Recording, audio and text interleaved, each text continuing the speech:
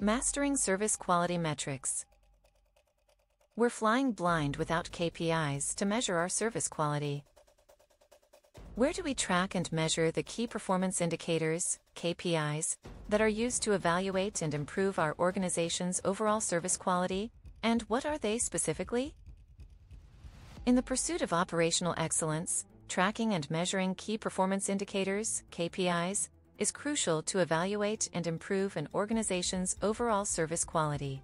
To achieve this, organizations typically establish a robust performance management framework that outlines the process of defining, measuring, and analyzing KPIs. This framework is usually embedded within the organization's overall quality management system, ensuring that service quality is consistently monitored and enhanced. The process of defining KPIs begins with identifying the organization's goals and objectives. Service quality is often a top priority, and as such, KPIs are established to measure performance in areas such as customer satisfaction, response time, resolution rate, and first call resolution, FCR. These KPIs are typically categorized into 3 tiers: operational, tactical, and strategic. Operational KPIs focus on day-to-day activities and measure the efficiency of processes. Examples include 1. Average speed of answer, ASA, the time it takes for a customer service representative to answer a call or respond to an inquiry. 2. Abandon rate, the percentage of customers who abandon their call or inquiry before it is resolved. 3. Average handle time, AHT, the time taken to resolve a customer inquiry or issue. Tactical KPIs assess the effectiveness of processes and measure the quality of service provided. Examples include 1. Customer satisfaction, CSAT, measured through surveys, feedback forms, or Net Promoter Score, NPS. 2. First call resolution, FCR, the percentage of customer inquiries resolved on the first contact. 3. Net resolution rate, the percentage of customer inquiries resolved within a specified time frame. Strategic KPIs evaluate the overall performance of the organization and align with its mission and vision. Examples include 1. Customer retention rate, the percentage of customers retained over a specified period. 2. Return on investment, ROI, the financial return on investment in service quality initiatives. 3. Competitive benchmarking, comparing service quality performance with industry peers or competitors. To track and measure these KPIs, organizations use various tools and techniques, such as 1. Data analytics platforms, utilizing data visualization and business intelligence tools to analyze and report on KPIs. 2. Performance dashboards, real-time monitoring of KPIs to identify trends and areas for improvement. 3. Quality monitoring, recording and evaluating customer interactions to assess service quality. 4. Customer feedback mechanisms, collecting feedback through surveys, Net Promoter Score, NPS, or other means. 5. Process automation, implementing workflow automation to streamline processes and reduce errors. By establishing a comprehensive performance management framework, organizations can effectively track and measure KPIs, identify areas for improvement, and implement initiatives to enhance service quality. This, in turn, leads to increased customer satisfaction, loyalty, and ultimately, operational excellence. The elusive pursuit of operational excellence. It's a journey I've been on for decades, and one that has taught me more about the human condition than I ever could have imagined. Let me take you back to a particular episode that comes to mind.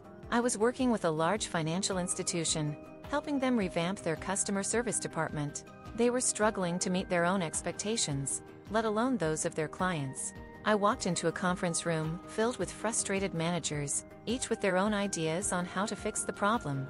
The conversation quickly devolved into a heated debate about whose metrics were more important: first call resolution rates, average handle time, or customer satisfaction scores. I listened intently, observing the dynamics at play. It was as if each manager was trying to outdo the others, convinced that their particular metric was the key to unlocking true operational excellence. But I knew better. I'd seen this movie before, and it rarely ends well. I asked them to take a step back, to consider the bigger picture. What were they really trying to achieve with these metrics? Was it simply to tick a box, to impress someone higher up the corporate ladder? Or was it genuinely to improve the customer experience? The room fell silent. It was as if I'd exposed a dirty little secret. No one had stopped to think about the why behind the what. They were chasing numbers, not people. I proposed an experiment. Let's create a new set of metrics, ones that truly capture the essence of service quality. But here's the twist. We'd involve the very people on the front lines, the customer service reps themselves. We'd ask them to identify the factors that made a difference in their interactions with clients, the moments that either made or broke a customer's day. The managers were skeptical at first, but I convinced them to give it a shot. We spent weeks gathering feedback, observing call patterns, and analyzing customer feedback. And what did we discover? A profound irony. The metrics that mattered most were the ones that defied easy quantification. It wasn't about resolving calls quickly or efficiently. It was about listening empathetically. It wasn't about meeting some arbitrary target for customer satisfaction. It was about being genuinely present in the conversation. It wasn't about reducing handle time.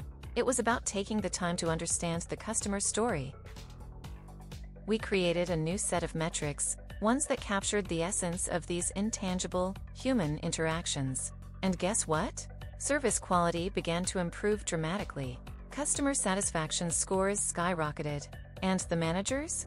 They finally had a sense of purpose, a sense that they were working towards something greater than just a set of numbers. As I looked around that conference room, I realized that the real challenge wasn't about tracking metrics or measuring performance. It was about embracing the complexity, the messiness of human interaction. It was about acknowledging that, sometimes, the most important things in life can't be reduced to a spreadsheet or a graph. I left that project with a newfound appreciation for the beauty of operational excellence. It's not about optimizing processes or streamlining workflows. It's about creating an environment where people can thrive, where they can be their authentic selves, and where they can genuinely connect with others. It's a lesson that has stayed with me to this day, one that I've applied in countless contexts, and it's one that I hope you'll carry with you as well. That true operational excellence begins with a willingness to embrace the ambiguity, the uncertainty, and the beauty of human connection.